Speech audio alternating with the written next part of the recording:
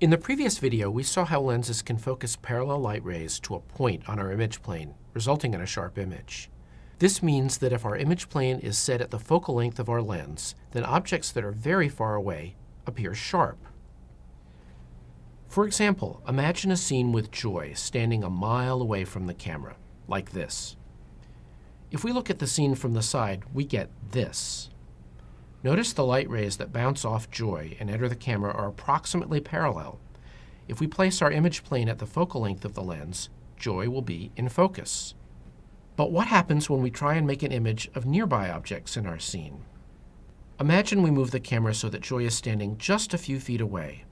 Now pick any point on Joy and look at the light rays that are heading from that point toward the lens of our camera. Notice that these light rays aren't parallel, they fan out. Because they're hitting the lens at an angle, they are redirected to a point a little farther away behind the image plane, over here. And where the light rays actually hit the image plane, they're spread out in larger circles instead of tiny points. This results in an image of Joy which is out of focus. To see this effect clearly, check out this out-of-focus shot of lights. These blurry circles are known as circles of confusion. They're a result of light rays which haven't been focused to a point on the image plane. And when an image is in focus, the circles of confusion are so small they appear as points in our image. We can bring Joy into focus by moving the image plane back a little. There. At this distance, Joy will be in sharp focus. Remember, with our pinhole camera, just the size of the pinhole determined how blurry or sharp everything in our image was. And with a tiny pinhole, the entire scene was in focus.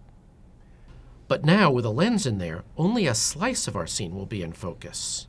And anything which moves outside of this in focus region, either too close or too far away, will appear out of focus.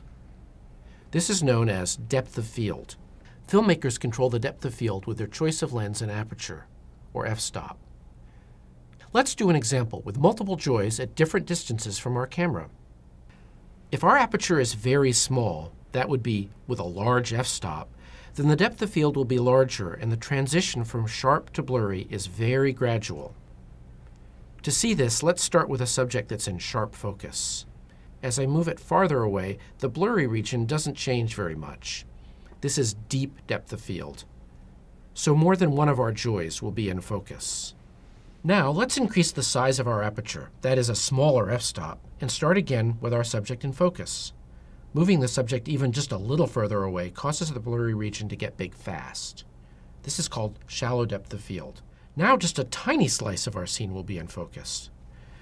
So with a small aperture, or large f-stop, the depth of field is deep. The entire scene is in focus. With a larger aperture, or a smaller f-stop, the depth of field is shallow. Only a small slice of our scene is in focus. In the next exercise, you'll have the opportunity to explore how both aperture and lens length affect depth of field.